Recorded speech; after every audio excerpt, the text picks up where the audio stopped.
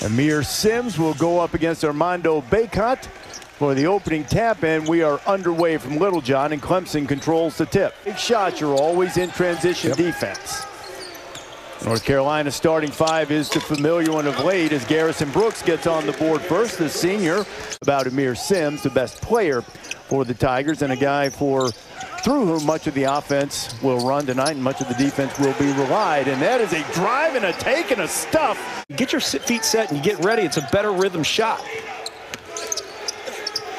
Now the drive from Simms, and Aamir has his first basket. I think I had a few of those that I probably brought upon myself.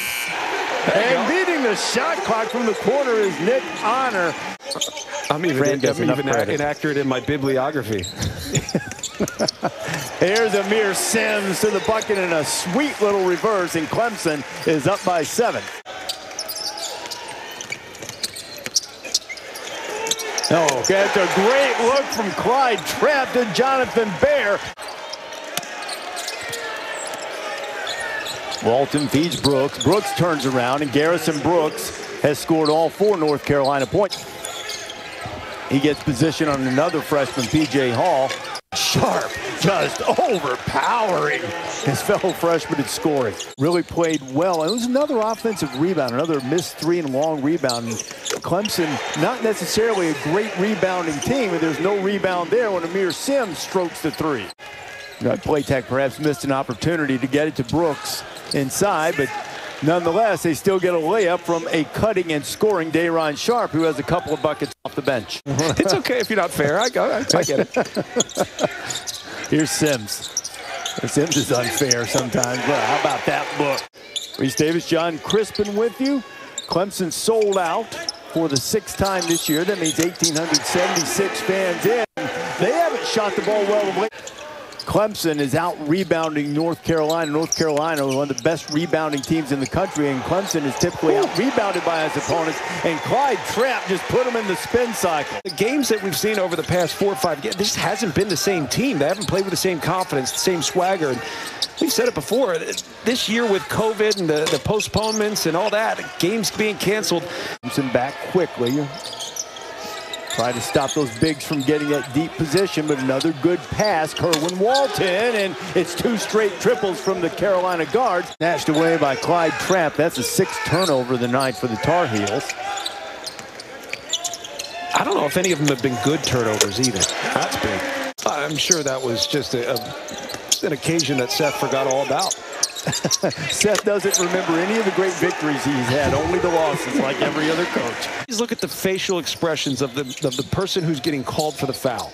You know when they're full of it, and they hold their hands up like, I didn't touch anybody. Man, that is another elite pass from Aamir Simms, and Trapp finishes. Clemson doing a good job of staying spaced. When you stay spaced, you drag that defense out with you. Then it comes down to making the right read. The defense gets hugged up on his man. Exactly what the Clemson offense wants you to do is lift the bigs, open up drives to the basket. Play tag for 3, and he knocks it down. Players, we think we can fix all our problems. You do have to trust in the team.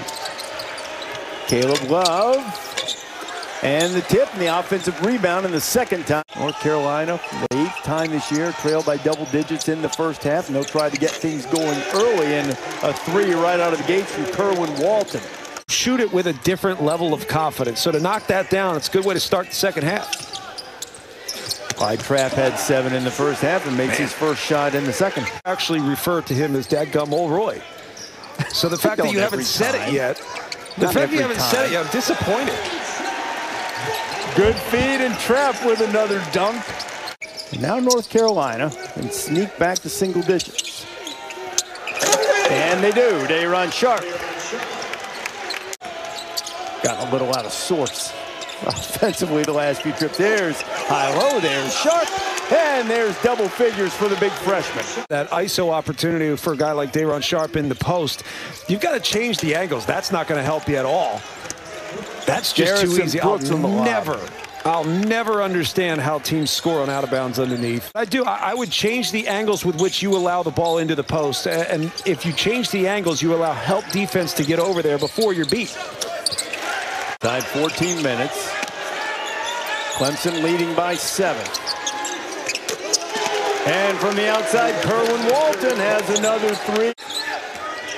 Shot clock headed to 10. Here's Trapp, and one.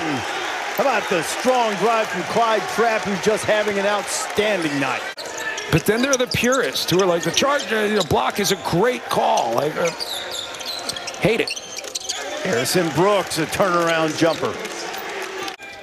He's leading Carolina in scoring tonight as well. He's got 10 points, 6 rebounds. Shot on the way and a much-needed bucket. Going to get a quick break so he can come in and see if he can finish the deal. Leaky Black. Well, really applying the heat to Honor. Hunter Tyson shot fake and another, and he knocks it down. That was good offense. That was really good offense. They had 3 good opportunities, and the last one happened to be the best. Just didn't get it to fall. Good transition opportunity for North Carolina. 3 of the last 4 against North Carolina for the first time ever. Simms over the top, and a chance for a 3-point play. And they'll run it down under 2 minutes now. All the way to the basket, and is that kind of night? Aamir Dawes, and Clemson's lead is 54-43. This is just not really what you draw up. I mean, kind of desperate. I don't even know how that's possible. You ever see some of these shots and you just got like, he threw it up with his left hand. Holding Carolina to, so far with 90 seconds left, 45 points. No, not at all. Not when you look at the size for Carolina. And Hunter Tyson, another transition 3. Hey, look, Simms was terrific, too. He had 10 points, 6 rebounds, 5 assists. I mean, that was a win-win situation in Sharpe. Absolutely, and anytime you beat another team that is superior than you in something, and in this case, it's North Carolina's size, as Hunter Tyson continues to have a great night with that mask on. He is Carolina's leading scorer tonight. The only guy in double figures for the Tar Heels.